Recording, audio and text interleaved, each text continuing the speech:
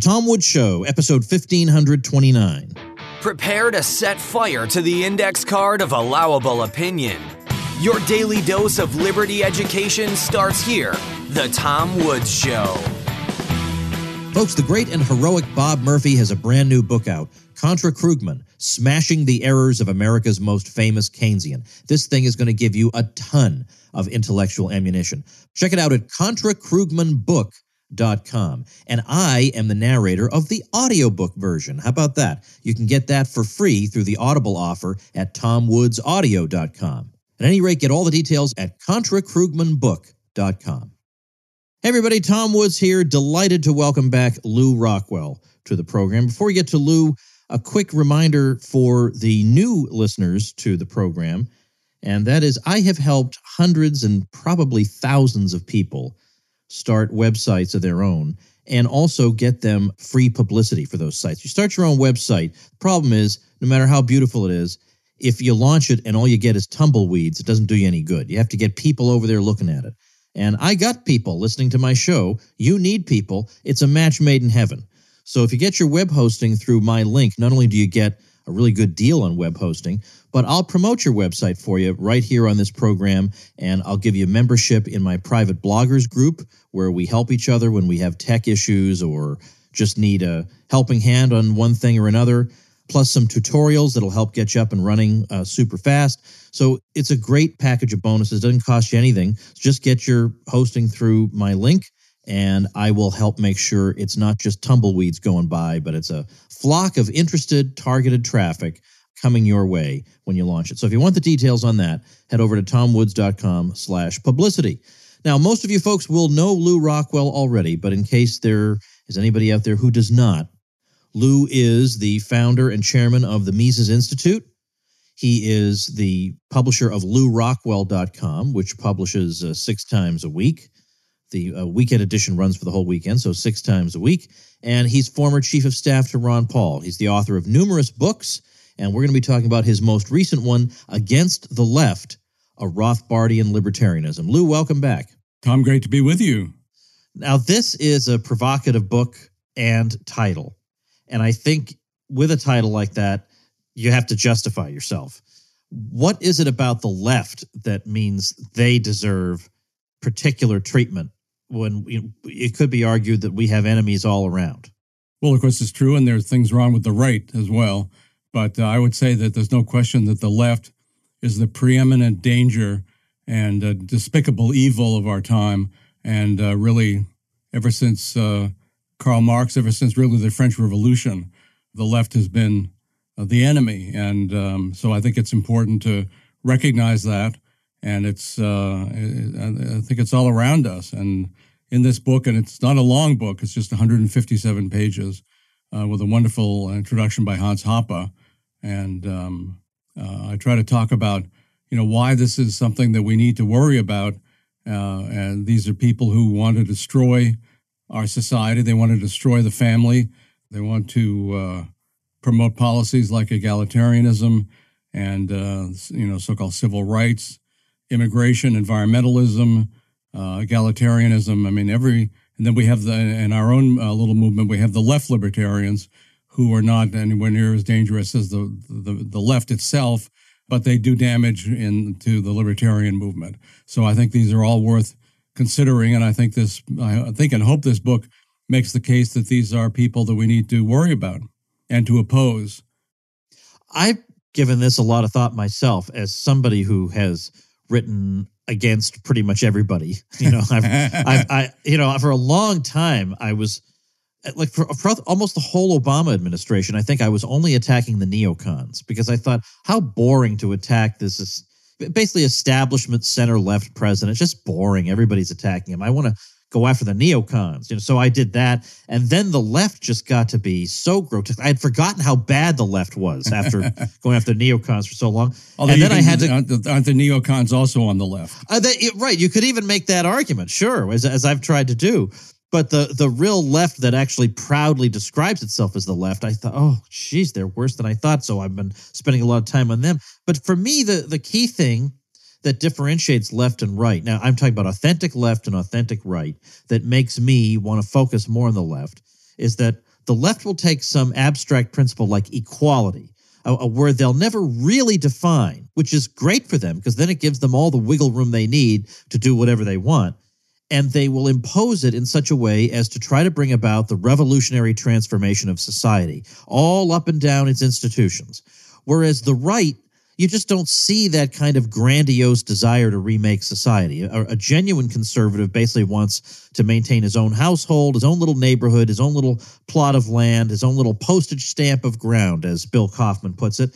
And he's satisfied with that. He does not have this far-flung desire to remake all of society. And you see this even in things like the Department of Education. You don't have a lot of right-wingers hoping to make their careers there because it just wouldn't occur to them. Maybe they want to work at their local school or something. It just wouldn't occur to them to do this. But it's this imperial revolutionary transformation instinct and impulse that makes people on the left want to insinuate their way into all these institutions. I don't see that threat from the right.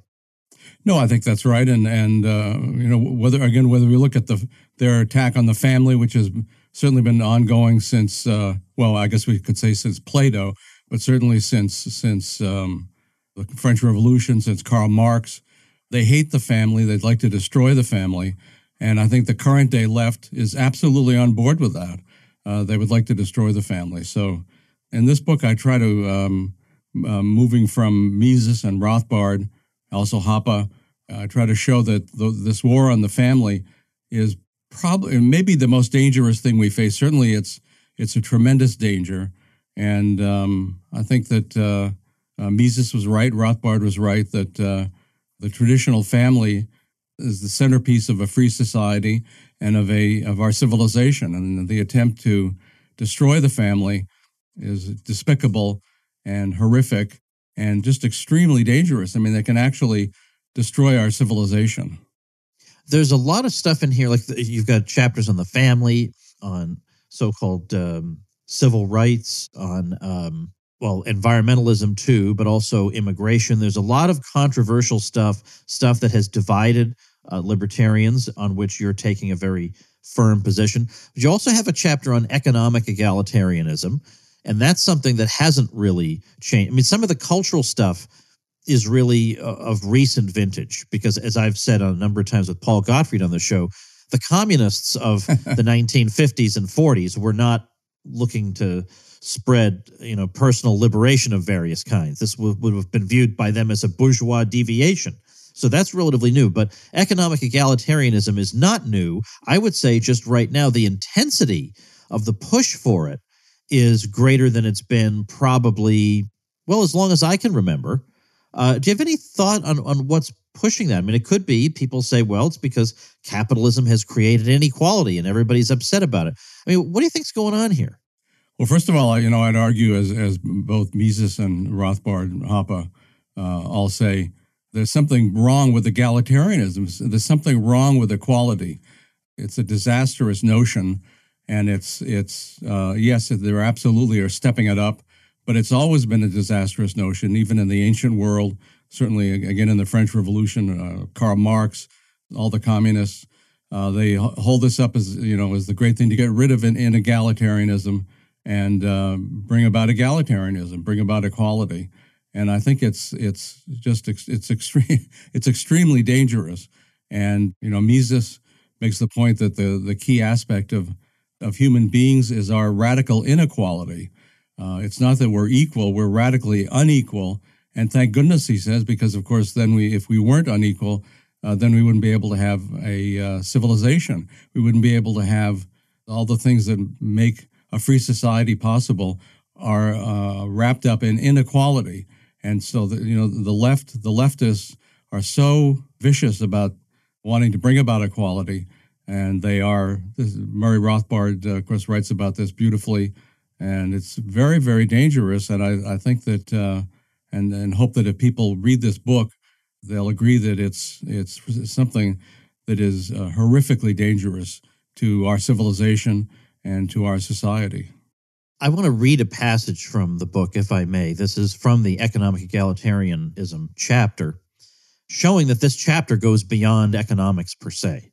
And the passage runs as follows, and it's a little bit lengthy, but I think it's worth the time. Robert Nisbet, the Columbia University sociologist, openly wondered if Rawls, and that's, of course, John Rawls, the 20th century American political philosopher, would be honest enough to admit that his system, if followed to its logical conclusion, had to lead to the abolition of the family. And here's what Nisbet says. I have always found treatment of the family to be an excellent indicator of the degree of zeal and authoritarianism, overt or latent, in a moral philosopher or political theorist. And then Nisbet goes on to identify two traditions of thought in Western history. One he traced from Plato to Rousseau that identified the family as a wicked barrier to the realization of true virtue and justice.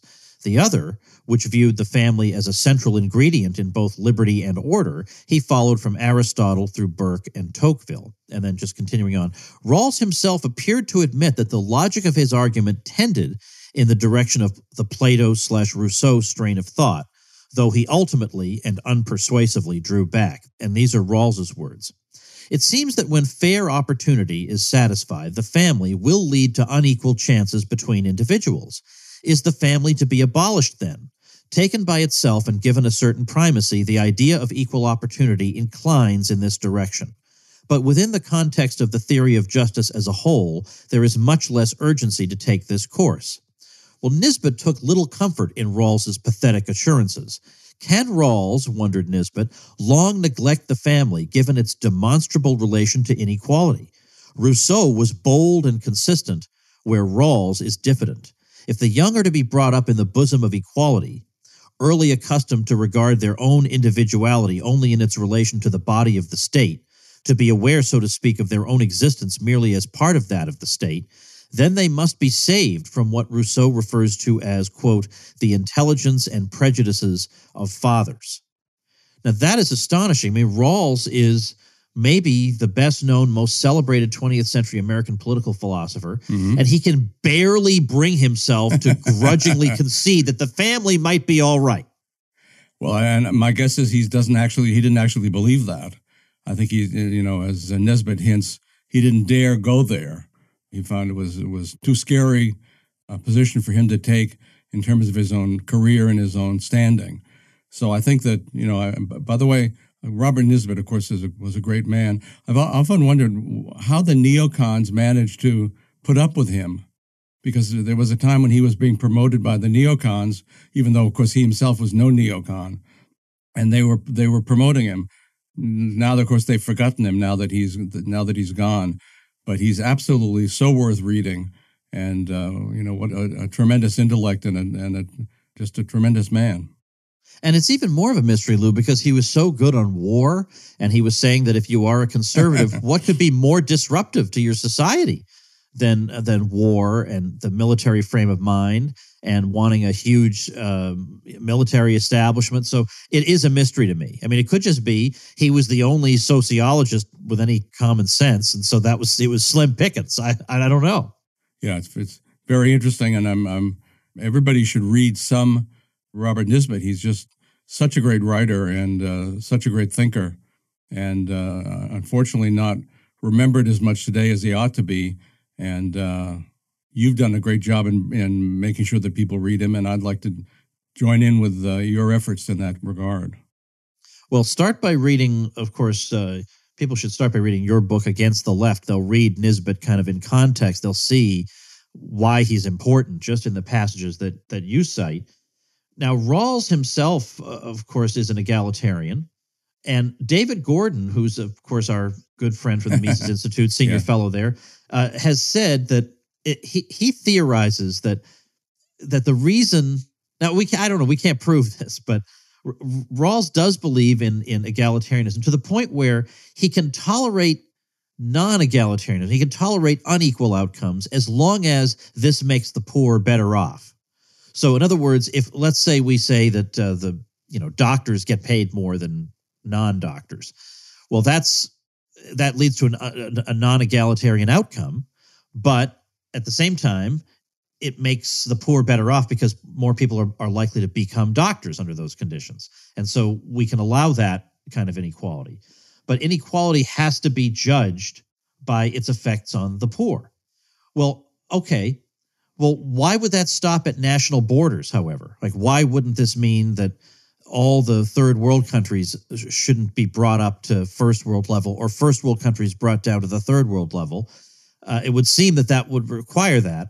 And Rawls is very unpersuasive as to why it wouldn't require that. And David Gordon's theory is he feels like he's going to lose the faculty lounges, because the professors will talk about inequality, but doggone it, they want their wine and cheese receptions. So I don't know, right? No, it's David, of course, is tremendous, and I think the great expert on Rawls and why he's dangerous, why he's evil, and why he's been so persuasive. Unfortunately, especially on the left. I mean, and he's had a bad effect, like all the left-wing political philosophers since Plato. What do you think? Let's talk about the left libertarian problem for a minute, because that's a term that gets thrown around, and some people are dubious about it, or they just think it's trying to find conflict where none exists. But I think it's important to talk about this. Now, there are a couple of ways you can define left libertarian, right? There's this technical definition that refers to people who have certain economic views, like they think that in a purely free market, companies would tend to be smaller. You might have more worker-owned businesses than you have now, things like that.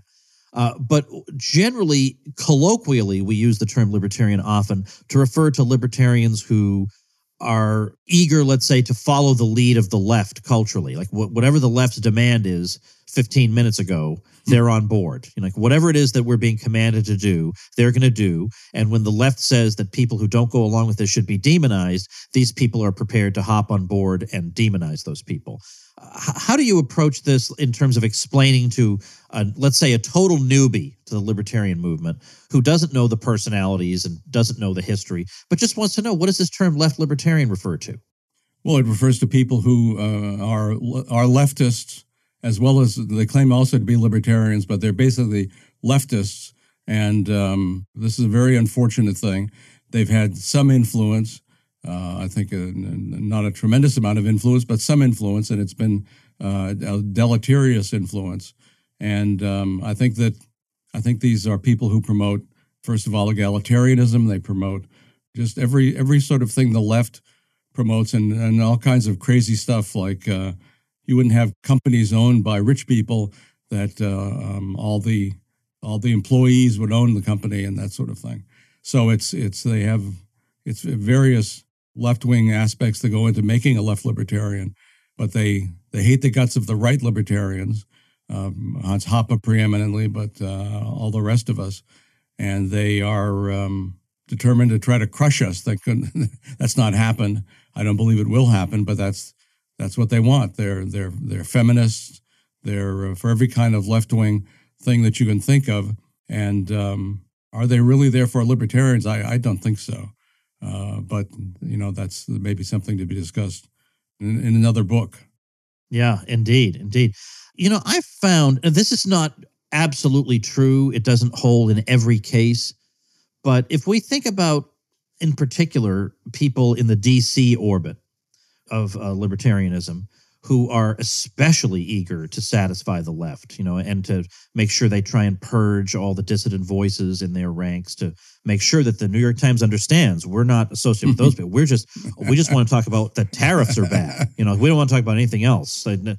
Tariffs are bad and price controls are bad. Like we're living in 1873 or something. Like this is still what they think is the most important issue of the day. But what I also find, like, for example, I know that the Libertarian Party is not at the forefront of your concerns, Lou, but it is interesting to me that a lot of these Washington folks who are so eager to, let's say, demonize a guy like me, when it comes time to choose somebody for the Libertarian Party nomination, I always want the radical guy, Like, I'm supposed to be the right-wing stuffed shirt. I always want the most radical libertarian I can find, whereas they want to choose the stuffiest shirt they can find. It is the weirdest thing. These are the ones they're so chic and with it and culturally with it, and they're totally on board with whatever the latest fashion is. But then they want the stuffiest shirt they can find, and I want the big radical. And likewise, it's like, in the same way, it's like they have a certain soft spot for the regime, for the establishment. And like you can see that in they want to deny that there's a deep state, or we're all crazy for speculating about that. And well, they just favor the rule of law and protecting whistleblower. I mean, oh, come on, get off your high horse. It's like they love the regime. It's weird. Well, part of it is, of course, they're funded by certain billionaires. Soros and the Kochs are cooperating in funding an alleged pro-peace organization, although it's not actually, of course, that. So these people are all funded by these types, and that has to do with their position. So I think it's absolutely true that they love Bill Weld, and they weren't at all upset when he ended up endorsing Hillary Clinton the last time. So I'm sure they're going to promote something similar this time with the Libertarian Party. And you're right, I'm not that much concerned with the party, but I'd still like to see it do the right thing. I'd like to see it be a Rothbardian Libertarian Party as it was originally. But whether that happens or not, Tom, unless you run for office, I think that's not going to happen. Well, speaking of things that aren't going to happen. No, I'm kidding. I'm teasing you. Yeah, that's right. Yeah. I don't want to wish that on you, believe me. No. I get it. I want to see everybody become libertarian. So I don't care where people start out as long as they wind up in the right place. But at least in the people in my audience, I would say probably 2/3 of them come from the right. And then maybe of the remainder, half of them were always libertarian. They were just born libertarians. Mm-hmm. And then the other half would be coming from the left. I mean, I do attract some people who come from the left, and I'm not even really aiming my rhetoric at them, but one way or another, they do come over here. So we have people who come from all different backgrounds. And I get people saying to me that it's easier to convert people, on the left, or it's easier to convert people on the right to libertarianism. In my experience, it's been easier to convert people on the right. But that may be because that's where I came from, and I know their errors really well, and I know the way they think, I know the way they talk, so that works for me. And people who come from the left, well, they can reach out to those people somewhat more effectively. But I've had it said to me that, I've heard this, you can more easily teach the left economics than you can teach the right peace. And, the thing is, I think they're underestimating how hard it is to teach the left economics, because the right is actually, there are parts of it that maybe now, as soon as the next war is declared, they'll get their tiny American flags back out from storage and it'll be like nothing ever happened. But at least at the moment, you can get some of them to kind of think about it and admit it. And that's been the one thing that I do is I just say, think about your conservative principles, and this foreign policy doesn't match up with them. And that actually, I am able to get them over. Whereas now the Democrats, who I realize they're not the hard left by any means, although they increasingly are becoming that. But the Democrats are not even good on that one thing now anymore. So you would get bad economics and war. Ayn Rand held that the best objectivists came from the left. I'm not a big fan of objectivism, so that doesn't bother me. I trust that she knew what she was talking about. But I think certainly libertarians, as she hated libertarians, of course, the best libertarians come from the right. I don't think there's any question. But do we welcome people who are from the left? Of course, we welcome anybody who has any views whatsoever. If they're interested in libertarianism, we welcome them with open arms. But I think it's the peace question. Ron Paul did such a tremendous job in making sure that young people all over the world knew that it was okay to be for peace. And you didn't have to be a communist to be for peace. Not that the communists ever were for peace, of course. But so I think Ron Paul has done it. You've done it. And I think I see a real change that's taken place. And of course, this is one of the key components of libertarianism is the cause of peace. And I think that I see a big change that's taken place. And you and Ron and others have brought that about. Well, I appreciate that. I mean, Ron was just that's the thing he deserves to be remembered for the most, even more than the Fed and everything else. It's just not backing down on that. And then, I'm sure being told by people close to him, Ron, maybe tone down this war thing. Like, we get it. Now it's time to talk about cutting spending. You're right. He was being told that. Yeah, I'm sure. I mean, why wouldn't he be? I could imagine advisors telling him that. And then maybe you got to talk about cutting spending. And I imagine the conversation going something like, okay, I'll talk about cutting spending. And then the next time he's out in public, it's, we got to cut defense spending. So, he winds up doing it. Anyway. All right. So as I say, there's plenty of stuff in here that is, that's been controversial among libertarians. And I remember a thing Ann Coulter said some time ago, and she said a word that I don't want to say on the podcast because I actually get people emailing me thanking me for keeping the podcast clean. Well, it's great. So that they can play it with their kids in the car, And once in a while, Lou, I want to say a bad word. Believe me, it is really tempting. But I want people to be able to drive around with their 5-year-old and not all day long the 5-year-old is repeating some terrible word Woods said. Well, anyway, leaving that aside, I don't want to say the word that Ann Coulter said, but it's a word that starts with P, and it's 5 letters long, all right? And she was saying that libertarians basically are those things because, sure, they want to talk all about legalizing pot because who doesn't, right? That's very popular. But they don't want to talk about anti-discrimination law because that would be extremely unpopular with everybody who matters. And I thought that was actually a good point. People were all upset at her. I thought that was a very reasonable point for her to make, that as libertarians, we have to realize that we do say a lot of things that a lot of good, honorable, decent people will agree with. Like we're anti-war, we're anti-surveillance, we're anti-police abuse, we're anti-asset forfeiture. We're, all these sorts of good things that a lot of people would sympathize with. We're for free speech and all that. But what comes with that also is, sometimes we have to stand up and say, yep, at the same time, we are going to say things that are going to shock and scandalize you. But if you think them through, you'll see where we're coming from. And I think the issue of anti-discrimination law certainly is one of those. Well, of course, it's a very important issue. And it's something that libertarians, left libertarians, of course, entirely rejected. But I would argue that all real libertarians, of course, understand that anti-discrimination law is horrific in a number of ways and is something that is not consistent with a free society.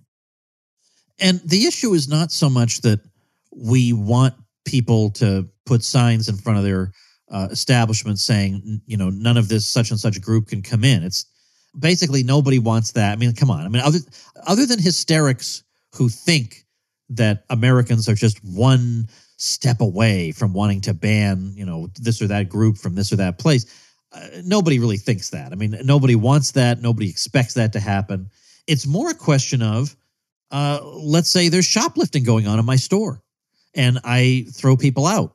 But it turns out I didn't throw people out in the precise ratio or the precise percentage that they are in the population. Then I could get the attorney general looking into my store.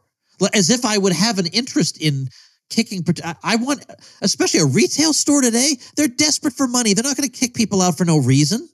It's interesting that in California and San Francisco and Los Angeles, in Boston and New York, they've recently passed laws saying that shoplifting or just theft in period is fine as long as it doesn't go over $1,000. What? Can you? Yes, this is true.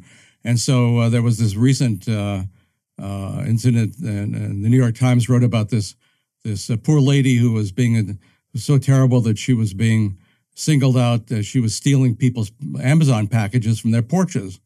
And so the article went on and talked about how this was terrible discrimination against her and so forth. And they never mentioned this fact that it was now not illegal to steal things worth less than $1,000. That just can't be. But it was true in New York, in Boston, in Los Angeles. Well, the dollar stores are in big trouble. I could take a truckload of stuff out of the dollar store. Yeah, and of course, it's you're not allowed to defend your store, and we know what happened to the bakery in Ohio, where the left-wing college tried to put them out of business because there were black students who had stolen wine from the store, and the store didn't like it, and they went after them.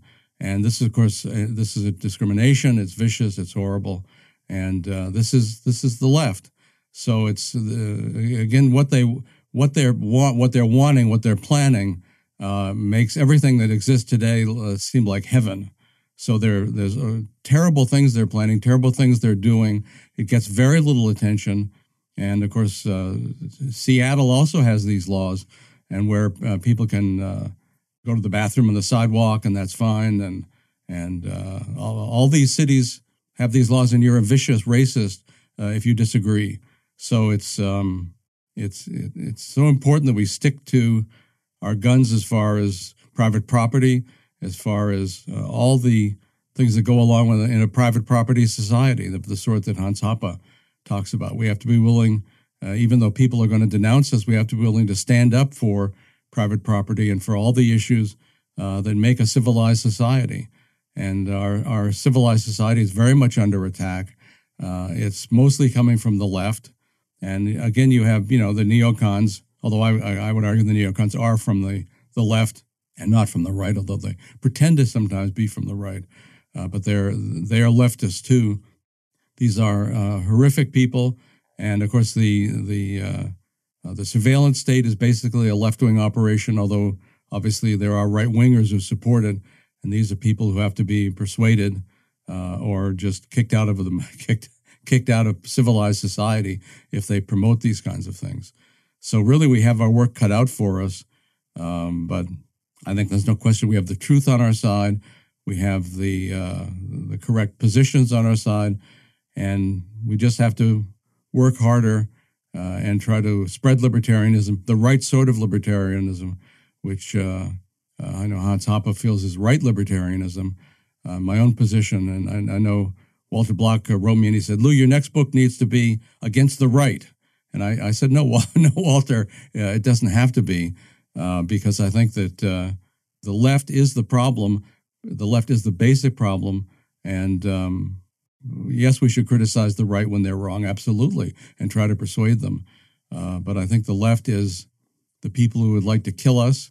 They'd like to put us in concentration camps. They have no end to their ambitions for a totalitarian society. And so it's up to us to fight them. And the Republicans are, of course, by and large, no good. Democrats are, by and large, entirely evil. But we have to stick to our guns. We have to understand the basic principles of libertarianism. We have to understand the great people who are our ancestors, whether it's Mises and Rothbard especially, but Nisbet and many other great men and women too. And everything good is at stake. So I think we need to work very hard. And, you're preeminent in this and what you do. And I would say we all should try to be Woodsians to the extent it's possible for us. That's very kind of you to say, Lou, although we should be Lou Rockwellians, first and foremost, let's say. Well, before I let you go, one last thing. Let me see if I can pick your brain on this a little bit. I think there is a difference between a committed ideological leftist and somebody who, by default, goes on the left because, they're raised in a kind of left-wing milieu, and they think that being on the left just means you care about the downtrodden. Now, the ideological leftist, it's very, very, very hard to reach. But the second kind is reachable, and plenty of those people have become libertarians. Is there a way that you can speak to them, even as somebody who might identify himself as a right libertarian, that you can speak to them that might make them think differently?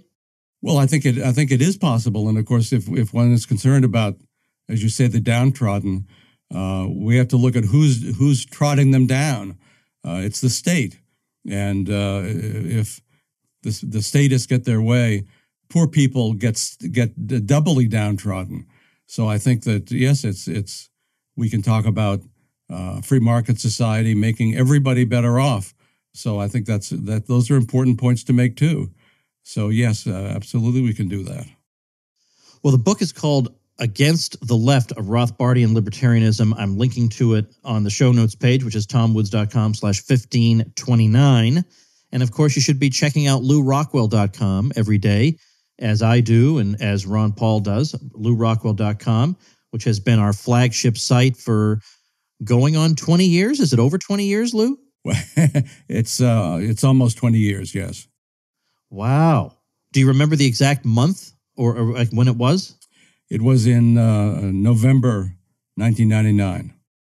Okay. So at most it's days away, 20 years of LRC.